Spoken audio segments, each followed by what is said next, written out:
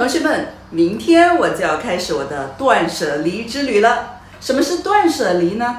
它是一种简单清爽的生活方式，也就是把那些我们不需要的、不合适的、过时了的东西，通通都丢掉。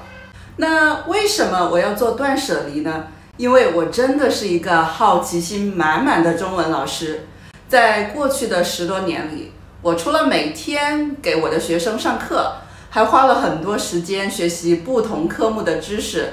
你们可以看一下，在我的电脑里面有这么多的资料，有 IT 的，有对外汉语教学的，有书法的，有国画的，科技的，就是这些资料已经差不多把我2T 多的电脑空间填满了，所以我真的需要一个断舍离。我已经租好了一个风景优美、视野开阔的海景房，我准备在那里待1个月，每天就整理这些资料，也整理我自己。那明天就可以出发了。